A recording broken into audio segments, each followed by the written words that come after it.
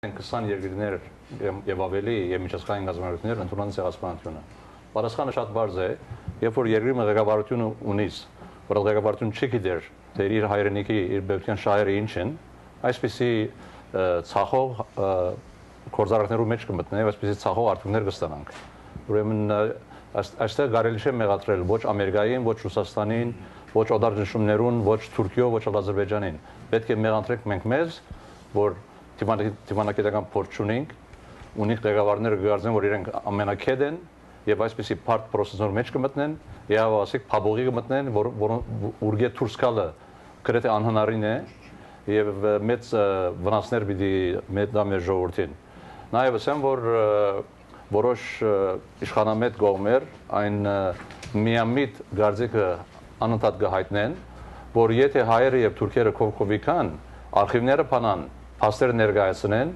թուրքերը շատ շուտով կընդունեն հայկական ցեղասպանությունը։ Այսինքն զայրահեղ միամտության օրինակ մնե, որտեղ թուրքերը փաստի բագաժ չունին ցեղասպանությունն։ Ամենը փաստերու հսկա Բաշարը իրենց կողմն է եւ իրենք գիտեն թե եղած են, իրենք բարձրապես չեն ուզեր ընդունել փաստերը, ոչ թե փաստ չկա։ Ուրեմն իրենց խոսելու հարց չկա, իրենք արդեն գիտեն։ Եթե իրենք ուզեն ինքնին համոզել, թող երթան իրենց արխիվները քննել եւ իրենք թող ինքնին համոզեն։ Մենք պետք չունենք իրենց այդ նստիրած հարցը քննարկել եւ հարցական դակ տնել այս կան դարվա 90 դարվա հայտարարի աշխատանքները, այսինքն 90 տարին 0 բիդլա եւ ինչպես Օշինը ասավ համաձայն եմ, այն երկրները, այն պատմապանները, մասնակիցները, որ ինչեմ ուսումնասիրած են, այս ինչ կնշանակի, այսինքն այդ բոլոր մարդիկ այս համոզումը հայտնած են, առանց գտնալու թե ինչ կնեն։ Ուրեմն իրենք անկետներ են եւ այսինքն գլա Հայաստանի մասնակցությամբ, Հայաստանի կողմը ուղղակի ապշեցիչ բան է այսինքն եւ պետք է ամիջապես վերջ տրվի այս զայրաժամ վնասակար հայկական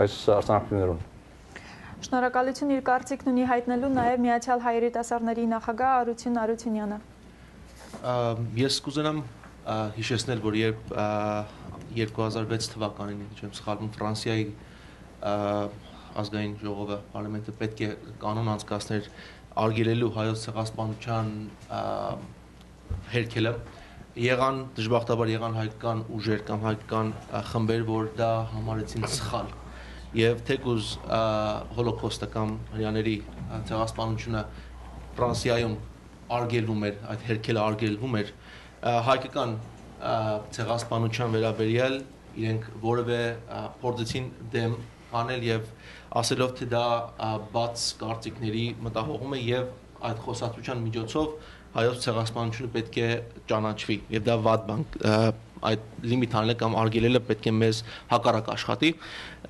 եւ անշուշտ հավասար շերտերում չկարողացանք մենք պահել երկու ցեղասպանություններ դժբախտաբար եւ դա արվեց հենց մեր հայկական կողմերի ձեռքով եւ շնորհիվ Եվ ես կուզենամ նշել այս պահին, որ Ուրուգվայի սոցիալական կուսակցությունը եւս, որը Ուրուգվային առաջին երկիրն էր, որ հայոց ցեղասպանությունը ճանաչել էր, թեկուզ իրենք մեզ երևի զգուշացնում են այս հարցի շուրջ։ Ես կուզենամ կարդալ մի շատ կարճ իրենց այդ հայտարարությունից։ Բանակցությունները դրական կլինեն, երբ շահում են երկու կողմերը։ Նշանակում է իրենք չեն համարում, որ սա շահավետ, փոխշահավետ բանակցություններ են։ Նրանք պարտավորություն են զգում զգուշացնելու այն դրույթի առչությամբ, որը վերաբերվում է պատմական հարցերին եւ մասնագետների ենթահանձնաժողովին, որն իբր պետք է վճռի Օսմանյան կայսրության հայերի ցեղասպանությունը եղել է թե ոչ։ Եվ իրենք եւս նշել են, որ այս բանաձևը վիրավորում է մարդկային արժանապատվությունը։ Եվ սա ասվում է օտար երկրում գտնվող կուսակցության կողմից։ Եվ դժբախտաբար մենք որպես հայ կան դժբախտաբար հատվածներ, որը եւս միանալով այդ թուրքական ռոպագանդային երևի ավելի առիթ են տալիս զարգանալու եւ դժբախտաբար կարող է եւս ընդունվի մեր պետության կողմից, ինչպես որ մեզից նախկիները նշեցին։ Շնորհակալություն հարցին նաև կարծիք ունի հայտնելու Armenian Assembly's Peter Kazikyan. But before we listen to your response, I would like to read the next question, and then if the participant would like to answer the next question, he is more than welcome to do so. Ես նաև կկարդամ հաջորդ հարցը, եւ եթե մասնակիցը ուզում է պատասխանել հաջորդ հարցին նույնպես, նա կարող է դա անել, եւ հարցը հետեւյալն է. Որն է Հայաստանի շահը, եթե սահմանները բաց են? How is Armenia going to benefit if the borders open? On the first question, 3 points. One, I disagree with the premise of the questioner, which is that the Armenian government has put the genocide question has put it open to historical doubt. Just because there is this intergovernment dialogue doesn't mean that you've put the genocide in question. Second, 100+ countries have recognized the genocide. Each of them have gone through their own process. They came to recognizing the genocide after an educational process in their own country. This is part of the process for Turkey to negotiate and to recognize their own actions. Third, this statement is narrower defined than what was accepted by what was proposed by Hnchakian and others in 2000. I think it was 2005. Right. It is a narrowing of what is up for it, and if you read the actual language, it's a dialogue on the historical dimension with the aim of restoring mutual confidence between the two nations, and including impartial scientific examination of historical records. We shouldn't be afraid of that. All that does is validate the crime, and it gives them the process to bring their people along to recognize their atrocities. Every country goes through this process. This is the process that they need to deal with. As for opening and normalizing... Peter, let me tell you something, Peter. Provided they haven't destroyed documents, archives, that's the main thing. If they haven't, fine. I'm sure they have, or they've hidden them. But when doing archival research, missing archival documents are just as important as that. So you can't cover up, and you can destroy the documents, but the gaps are proof in and of itself. And that also on this is the one commission that allows outside experts, the Swiss are involved, and to think that other countries, those 100 countries that have recognized it, are going to be parties to undoing what they recognize is ludicrous. Impossible, yeah. Therefore, it has to be the process to get Turkey to do what they need to do to own up to the atrocities that they had. It's part of it. On normalization, the pressure of the closed border, the pressure of non-normalized relations has put the Armenian people through the ringer for 18 years.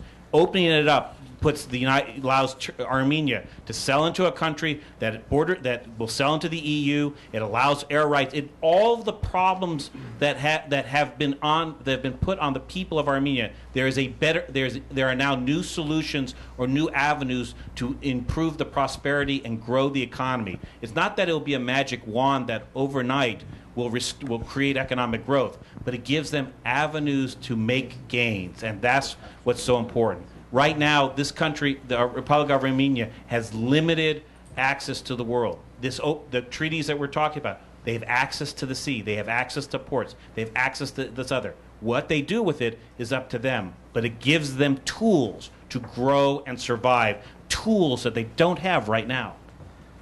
Շնորհակալություն, Վիլեն Խաչատրյանը նույնպես կարծիք ունի եւ կարող ես պատասխանել առաջին հարցին, որը նորից կրկնեմ, եթե մի շարք պետություններ արդեն ընդունել են ցեղասպանությունը, ապա ինչ իրավունք ունի Հայաստանի ղեկավարը ընդունել նմանատիպ որոշում, եւ երկրորդ հարցը, ինչ է շահելու Հայաստանը սահմանները բացելուց։ Ուրեմն ես կուզեի ավելացնել, որ այստեղ հնչեցվեց այն գաղափարը, որ միայն 23 պետություն են ճանաչել, ոչ, ես կարծում եմ, որ այսօր բոլոր պետություններ են ճանաչել, նրանք իրենց լռությամբ ճանաչել են հայոց ցեղասպանությունը եւ այսօր որևէ ինչ-որ հանձնաժողով ստեղծել է կլինի հակակառուցողական։ Ինչպես նաեւ ես կուզեի շեշտել, որ ամբողջ Association of Genocide Scholars, սա ամբողջ պատմաբաններ աշխարհով մեկ այսօր ճանաչել են հայոց ցեղասպանությունը, իսկ պարոն Կազիկյանի այն հայտարարումը, որ հայկական կառավարությունը այսօր չի այդ հարցը դրել սեղանի վրա, ես գտնում եմ, որ իրականությանը չի համապատասխանում, որով եթե հանձնաժողով է ստեղծում, այսինքն հանձնաժողովի պատասխանը կարող է լինել եւ ես եւ ոչ։ Եթե մենք ասում ենք, որ հանձնաժողովի պատասխանը պիտի լինի ես, դա ուրեմն արդեն մենք հանձնաժողով չի լինում։ Շնորհակալություն Ստիվ Դեդեյան, նույնպես կուզե պատասխանել հարցին, խնդրեմ։ Հարցը որ հարցի որ ինչպես Հայաստանը պիտի սահմանները բացելուց այո բացվին է ինչպես օգտագործելն ալա հետաքրական հարց է որտեղ 3 տարի առաջ